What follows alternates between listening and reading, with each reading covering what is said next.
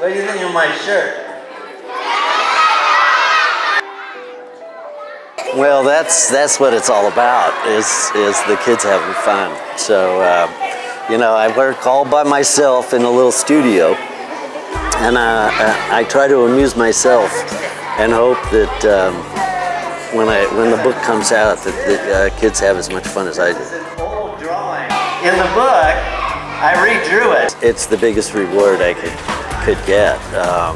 And I love doing Q&A with them, because they all ask these different questions, and we get to joke around, and you know, people sometimes underestimate kids' sense of humor. So they not only say some funny things, but they understand funny things. So we really have a good time. It's just like playing, you know. Thanks very much. Thank you. I've written about 20, 25, something like that, but I've illustrated about 40. I got started as an illustrator.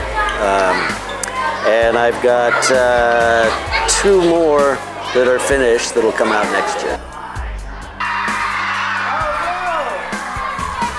Reading is so important for kids, and so I try to make reading fun, and it's really gratifying to see kids learning to read and having fun with my books.